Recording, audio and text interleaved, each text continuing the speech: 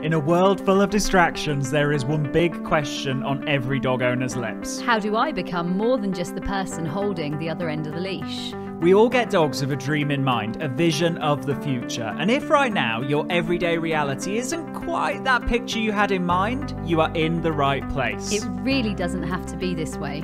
You absolutely can and will be more to your dog than just the person who gets in between them and the world. The key is you need to be more sexy.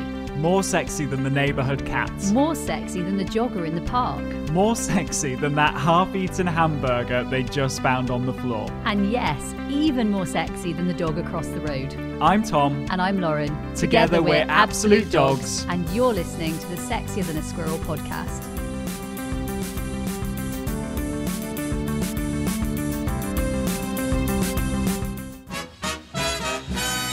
Hello and welcome to the Sexier Than a Squirrel podcast, the podcast that gives you real life results. And today, it's a little bit different. Well, first off, here I am doing intros.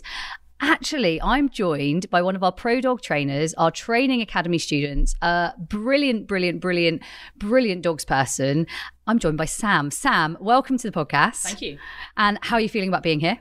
Good. A little bit nervous, but I'm good. It's exciting. Really exciting. So I've invited you here today largely because, first off, you've completely changed your pathway. And I thought that would be quite a cool thing to chat to our listeners about and how you're following your passion, doing something completely different. But secondly, I thought you could maybe bring a slightly different perspective. So first off, I want to ask you, tell us where you've come from and maybe how your life's changed in the last few months.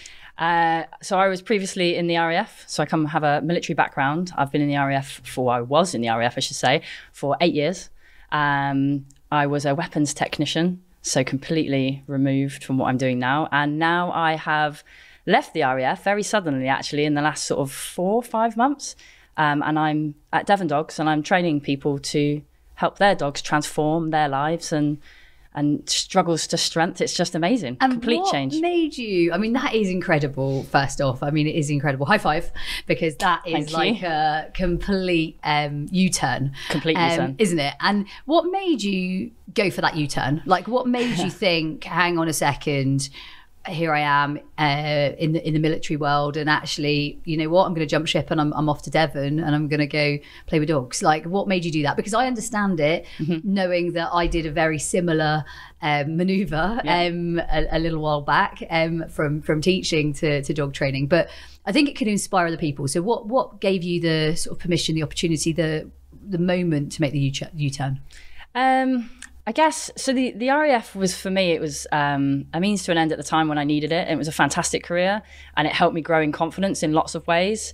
But when I came across Absolute Dogs, for my own dogs, really, that's how I started. Just learning how to help them through what we were going through and help our relationship. It became a bit of an addiction. It became really just the passion and the community and the learning. I just enjoyed it so much.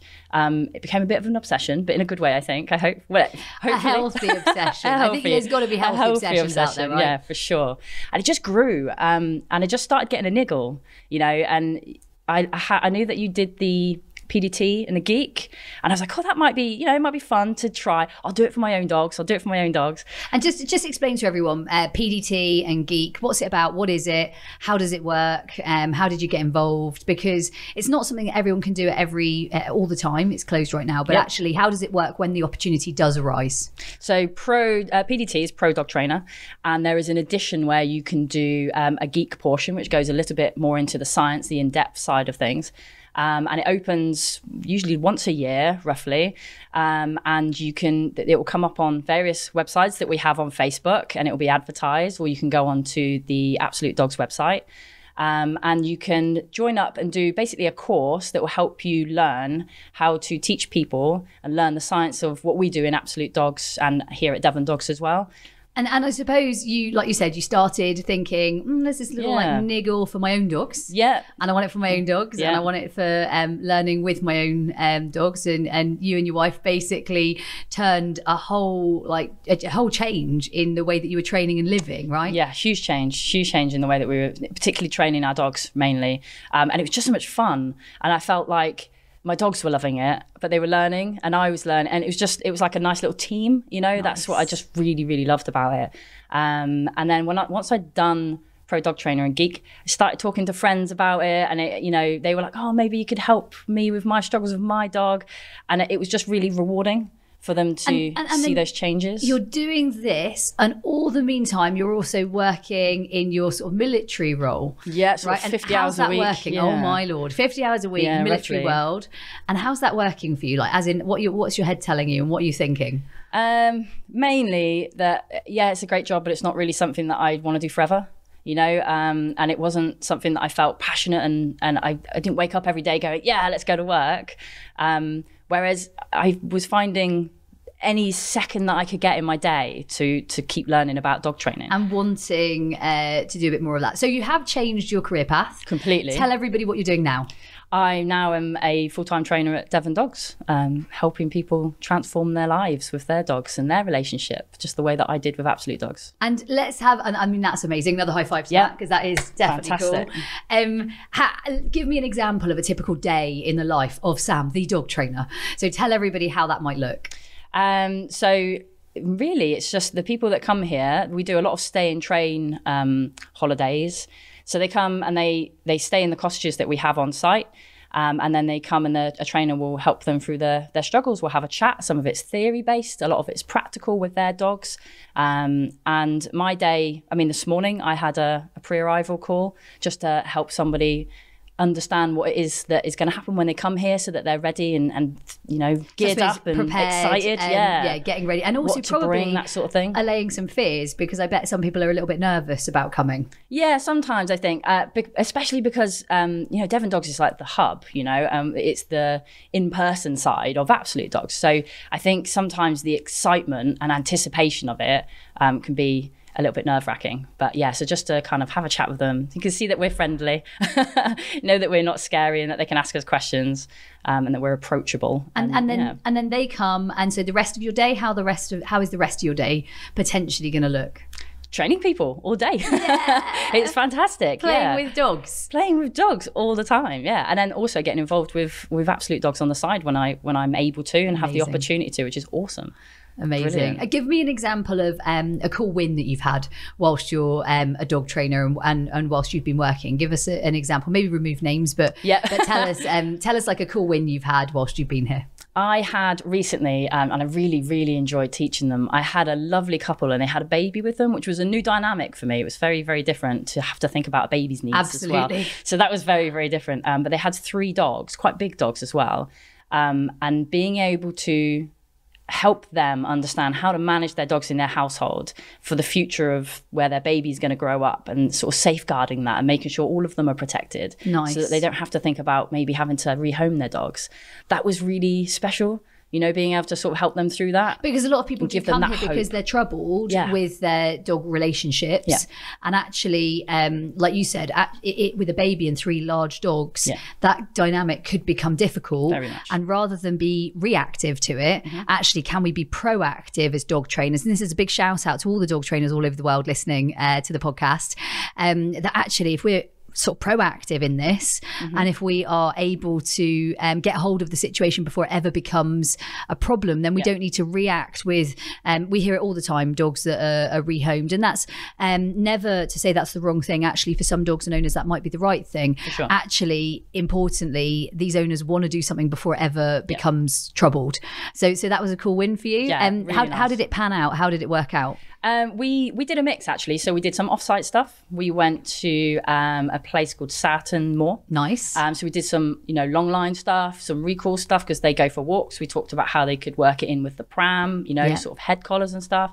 We did some stuff in the cottage in terms of presence doesn't mean access. Nice. And I think that's a cool dynamic as well, because you have got the home from home. Yes. So you can be working home from home. I think that's the very special thing here, actually. I think it's something probably we can offer that maybe some other places can't, that we can actually work in your home as if you were at home, and talk about your setup and how you might be able to gear it to set everybody up for success. And you've got everything here that you need. Yeah, absolutely. Yeah, fantastic. So all the equipment on the field as well. We sometimes train out there, and there's other dogs around, and so it's very much real life here, I'd say. And set up safely, I think, isn't it? Very much, very well managed. Yeah, we're very careful about making sure that the dogs are rested throughout the training sessions, and then the trainers communicate with each other to make sure that we can get everybody out safely, and that we're setting up everybody up for success. You are really good, and I'm saying you because I used to be one of the trainers out there all the time, and now actually I kind of watch you guys do that all the time, and it's amazing. And you are really good at safeguarding. So I watch that, and you do very, very well at your safeguarding. Thank you. I think you're very, I'll take that all as of a you. compliment. Yeah, definitely a compliment. And so the other thing that makes me giggle, I remember saying, because one of the things that I find really tough as a trainer is actually always being prompted on time. And I've got to remember one of my first conversations with you, I was like, Sam, you always need to make sure that you are definitely here and ready for these customers, because they're going to be waiting for you. So as a dog trainer, what was your response to me? Lauren, I'm military. There's a 5-minute rule for a 5-minute rule. I'm here about half an hour early every day. And I literally loved it. I was giggling away because I thought, God, here's Lauren telling someone to be on time. So yeah, you got to giggle. So Sam, I suppose, tell me one of your toughest moments over the last few months, because you've had lots of changes, and that could be something to do with changing career, or it could be something to do with actually tackling a new client. Because I know I've had a few tough moments. I've definitely had moments where a dog hasn't behaved quite how I expected them to, and to be honest, a client hasn't either. So I've had like weird moments that I just didn't expect, and I wasn't necessarily prepared for. Have you had any of those over the last few months? Yeah, do you know, straight away when you were talking about that, I can think one in particular that really sticks in my mind. They were just, when I was talking to this client, they were just, this student, there was a few things that were maybe throwing up red flags, and the things that she was saying didn't really match what I was seeing in the dog. And we went through the lesson. We talked about different strategies that she could start at home, and I knew she had more lessons coming.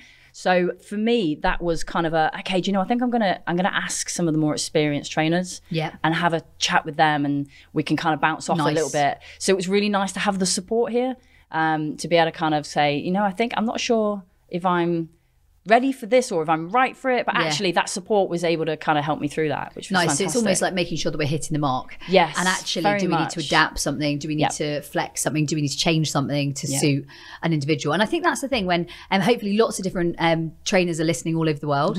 At the same time, lots of different students, I hope you guys listening to the podcast are listening thinking, that could be me, right? Because it could be us. And I think the thing is, we always want to do our very best to get the very most out of the learning in sometimes quite a short window. Very short window, yeah. I mean, I think that was a 2-hour lesson, which is actually, it sounds like a really long time, but it goes so fast. It goes so fast. So what advice would you give someone who is coming away for training? So someone who's doing that, what advice would you give them before they ever got into that position of being able to be training in a new place? As in coming for a lesson? To us for a lesson? Yeah, coming to us or coming to a trainer for a lesson. What sort of advice would you give them before they ever got there? I would say just be really honest and don't feel embarrassed. You know, we've all been there, and we've seen lots of people that have been through things that you are going through. So just be really honest with us, because the more honest you can be with us, the better we can help you through what you're going through. And absolutely, there is no judgment coming from us. So please don't feel embarrassed, because there's nothing to be embarrassed about. It's just dog behavior, right? And you're in the right place. Yeah. You're in the right place. We're here to help. We want to help you. We want to help you through that. So please just come here and let us, I'd say, and be flexible for how we might change things on the fly, because we do. Yes, we do. And I suppose I'd love to know, since joining the team, Sam, how have you grown as a dog trainer? I suppose, what do you know now that you maybe didn't know before? And I know you're fairly new still to our team, both at Absolute Dogs and Devon Dogs and here with what we do. But what do you know now that you didn't maybe know before? And what could you share for all the listeners out there to give them an insight into that? So I think my biggest thing is keep learning. I think this is the thing that I'm really learning, oddly enough, learning here is, so I've been on a few pro dog trainer days. Nice. And so investing in my own learning still, I think, is like really important. And I've started doing so I've bought some training hours, and I'm training with Michelle, which is another one of our lovely trainers, but I'm using some different dogs. And so like growing my skill, massive, isn't it? Yeah, it was amazing. And I had such a good session. I had so much fun. Absolutely love that, because you're saying, look, the thing about this is what I'm learning is I need to keep learning. Yeah. And what I'm learning is keep investing in myself, and don't feel bad to invest in yourself, because so many of us feel guilty to spend money on ourselves or to invest in ourselves, or even for me, it's not even necessarily the money so much, it's the time as well. Sometimes I'm like, is this the right use of my time? My partner's at home, or Eliza might need me, or the dogs need this, but actually sometimes it's about saying that you need it as well, because it keeps you progressing. Yeah, it keeps my knowledge fresh as well, which means I can better help my students, right? So for me, it completely makes sense, but it's definitely sort of, you know, I've got my stepmom at home, and she's sort of like, you're going into work again. I'm like, no, I'm not. I'm going for myself. But it's work. It's like, no, it's really not. And I love that, because you're actually reframing her language as well. Yeah. Because I think sometimes that's something to be aware of, isn't it? How to reframe. Yeah, so no, really, really cool. What are your favorite things to teach if you got a choice of like lessons, or is there a skill in particular or an area in particular you'd like to grow in? So something that you thought, actually, I quite like that, I'd like to grow in, or something just you actually really like teaching. For example, I personally love teaching puppies. They're probably one of my favorite areas. I also really do like dog sports. So dog sports, they draw me. How about you? Yeah, in terms of growing myself and things that I would like to sort of learn about, I'm just like so keen. So many things. So I'm doing master's class with you. I'm doing agility, which is amazing. That's a completely new world.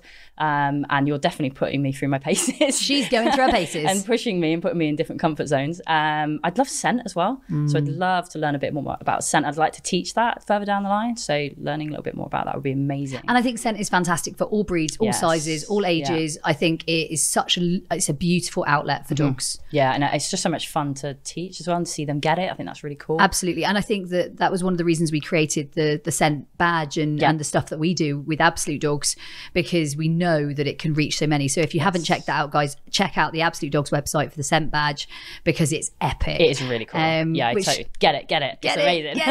It's really, really good. But it is one of those things, isn't it? There's so many things you want to learn. How about if you were to have a lesson turn up and they had one area they wanted to work on, what would be your favorite area if you got to teach, or something that you go, yes, I can get my teeth into that? I actually really love playing around with boundaries. Nice. That's just my favorite thing, I think. But I like building the drive in going. So that's I just love doing it. So when you see a dog that's sort of like not quite getting it, or they're struggling a little bit with the suction, I like building that drive. So, you know, like 2 hop stop and stuff like that. And just really good fun. Watching you, I also think you're very good with our naughty but nice dogs. Oh, thank you. So I think you've got a very nice way with the naughty but nice dogs. Got a huge passion there, really, because I mean that's my dogs, right? So that's where I started. So I totally.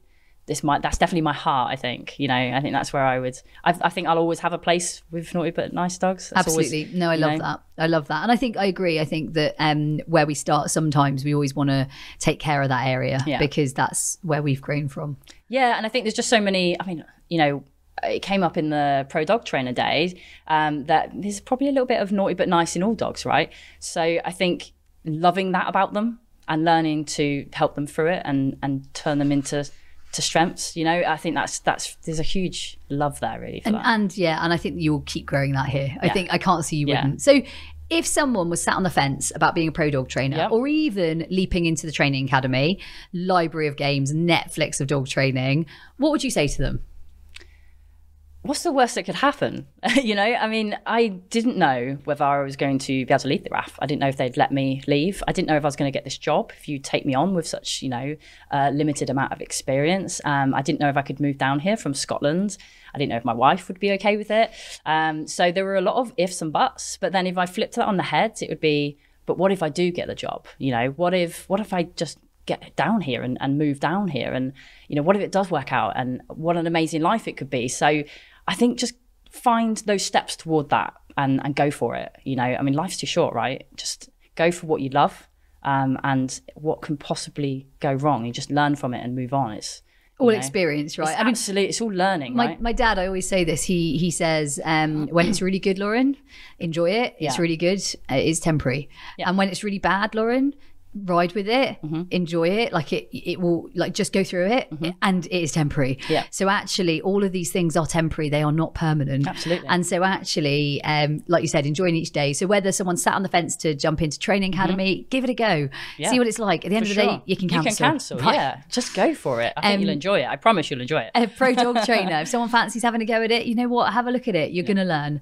And if someone fancies a holiday or a training journey down to Devon Dogs, whether they come from abroad, anywhere in the world, and they want to train our dogs, or whether they are coming with their dog in the UK, what would you say to them? You will absolutely have a blast, and you will learn so much. I think you'll just love it. So come along. Come along. We'd love to have you. We'd love to have you. Now, thank you, Sam. That's been amazing. A little insight just into quite how your life can change in a very short period of time. Very, very short period of time. That was this episode of the Sexy and the Squirrel podcast.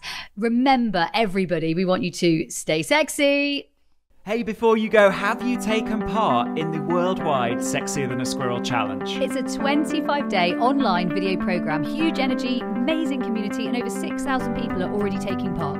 The only question is, you know where you are today, where do you want to be 25 days from now? Head to absolutedogs.me/sexy.